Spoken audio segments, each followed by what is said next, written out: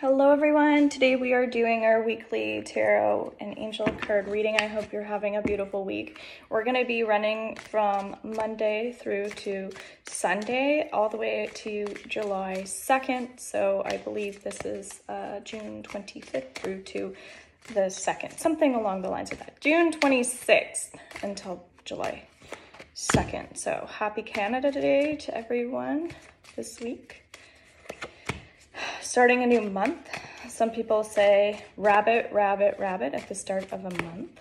I also do June readings as well. So of course I haven't gotten those out yet, but I will get those out as well. Okay, so let's do a pick a card, 1, 2, or 3. First of all, the devil is our weekly theme. All right, please subscribe to this channel underneath my YouTube Horseman readings as well. It's really helpful for me. Click the thumbs up button if you enjoyed these videos. I'm also on TikTok, Instagram, and Facebook. You can see my link tree and all my stuff through there. So this is talking about someone who's feeling blocked emotionally, maybe even creatively. So in general, what we have to pay attention to this week is breaking free of any patterns or cycles that we're still feeling a little bit stuck or stubborn in. So emotionally, what can you do? More heart openers, things like that. You can look up what a heart opener is in yoga or meditation. It's essentially just opening up this chest a bit more, dropping the shoulders, just noticing any physical tension that you're feeling in your body. And then emotionally, that will be helpful. So releasing any heart chakra blocks that are coming up for you. Okay, so if you're picking card number 1 here, energetically, whichever you feel most drawn towards, we have burden. So this does say that the weight will be gone. You will emotionally feel like things are leaving. The stress is going to be reduced. This is actually going to come up closer to midweek where I think you're going to have like a little moment where you're like, oh, okay, I can breathe, that sort of thing.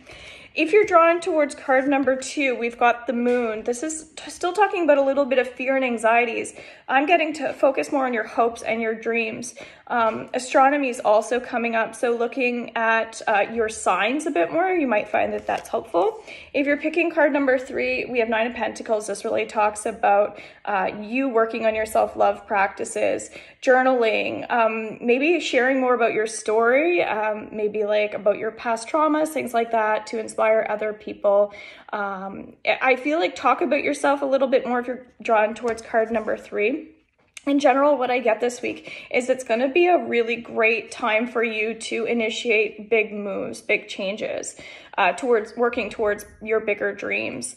It does feel like, again, these patterns of behaviors are going to be coming up a lot, just so you can look at them a bit more and just trust that you're being shown stuff so that you can be more creative, that sort of thing. So these blocks are coming up so you can remove them, okay? So if you want to, you can book in a reading with me. They're only $55.